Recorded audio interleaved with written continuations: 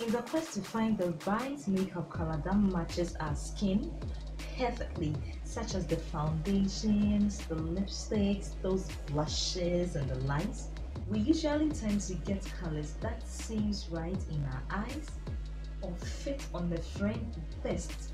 But after we bring it to the house and try it at home, we begin to see that it doesn't fit our skin color at all. It becomes awkward on our face. Much of this has to do with our skin's undertone. Before we crack down on what undertones are, we have to know what tones are. The tone of a skin is fair, light, medium, dark, super dark, and the likes. So if these are tones, then what are undertones? That is going to be our discussion for today. Undertones refers to the hidden color underneath your skin, or the color that hides under your tone.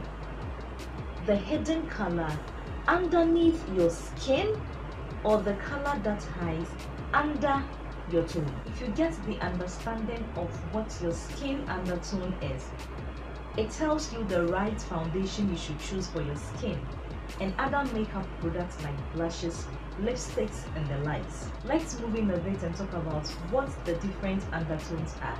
With that, you would know what your undertone is. Traditionally, there are three types of undertones.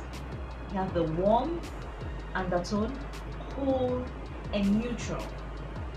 Warm undertone, the cool undertone, and the neutral undertone. If the base tone of your skin is yellow or golden, that means you are warm. If you see a hint of blues, the pinks, the reds under your skin, it means you are cool. If you see that your skin complements red, blues together with yellows and gold, it means you are neutral. Determining your skin's undertone can be done in the comfort of your home. I'm going to teach you the best and simple way to determine your skin's undertone. First thing you can do to determine what your undertone is to check your veins.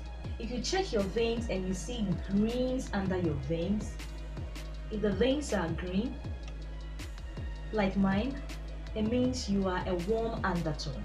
People with blue veins or purplish veins usually have cooler undertones. If you have neutral undertones, then your veins might appear colorless or it might match your skin. The second thing you can do is to assess your jewelry.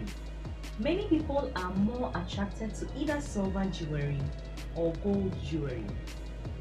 People who tend to fit best in gold jewelry are normally warmer undertones. People who tend to fit best in platinum or silver jewelry are normally cooler undertones.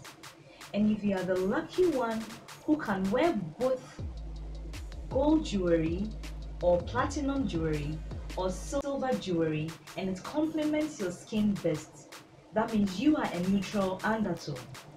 All jewelry fits best on you.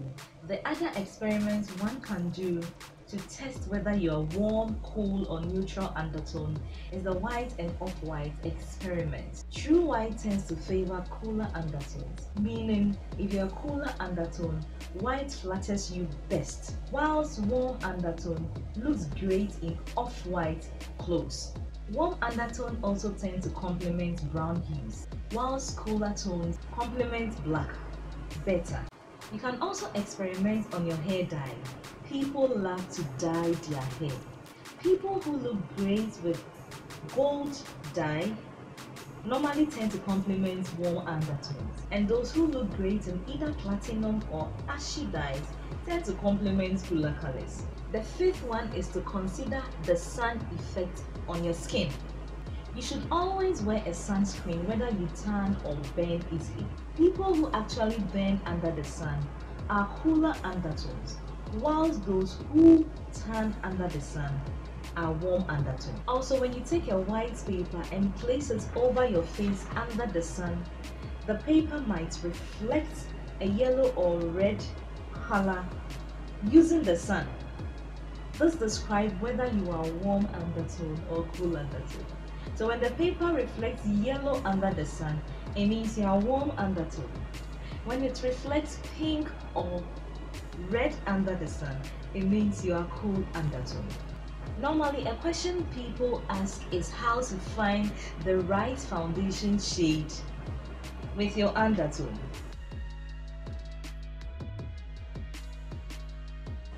Now that we have a fair knowledge on what our skin's undertone are, let's try to find the perfect foundation that has our undertone and that has our tone. So when checking for a foundation, always check the tone. If you are dark, you don't go for a fair foundation. You don't go for a light foundation. If you're a medium, you go for a medium foundation. If you're fair, you go for a fair foundation. That is the first thing you have to do. That is the tone. After you find the tone of your foundation, which is fair, light, medium, dark, or super dark, you have to find the undertone. How does a cool undertone foundation look like? A cool undertone foundation will appear slightly pink or red in the bottle. Avoid yellowish foundations on a cool tone skin. A warm undertone foundation appears slightly yellow or golden in its container. Neutral undertone foundations are neither overly yellow or overly pink. Instead, look for a combination of both. Neutral undertone foundations are normally peachy. They are peachy in its container. You should take note that merely looking at the undertone of a foundation in a bottle will not give you a perfect match unless you swatch it on your neck.